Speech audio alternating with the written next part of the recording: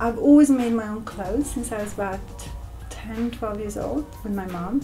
And when I was at St. Martin's, there were so many amazing people there. I met people like Alexander McQueen, all these fantastic fashion designers. Later on I became a model, and later on I worked with some amazing people such as Moschino, Saint Laurent, and just seeing these people, how they are as people and creatives. Like, I have a crazy crammed wardrobe full of things that were either given to me from my fashion friends, or things that I crazy acquired, or even stuff that I was given when I was modeling. And I can't separate myself from those pieces because I find them very inspiring. I think the job of an artist is to be universal.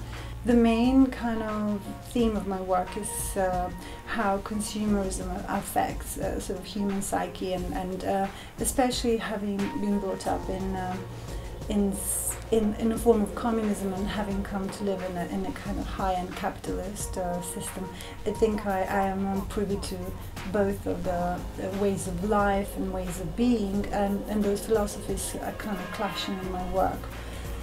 Collaboration with other criteria and Damon Hirst came because they love to work with artists and love sort of objects that are made by artists that are made in small editions, or they're kind of wearable pieces. I wanted to make pieces on silk for my own drawings, and that's how I decided to put my drawings onto silk, do a small collection, find a manufacturer in Italy to produce them, and hand finish them in the nicest possible silk.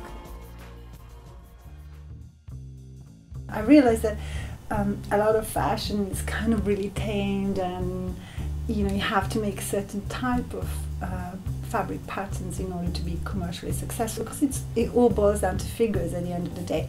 And I don't care too much about those figures. I wanted to play, and that was the main inspiration to, in a way, to kind of be very playful, be slightly less serious about fashion, really.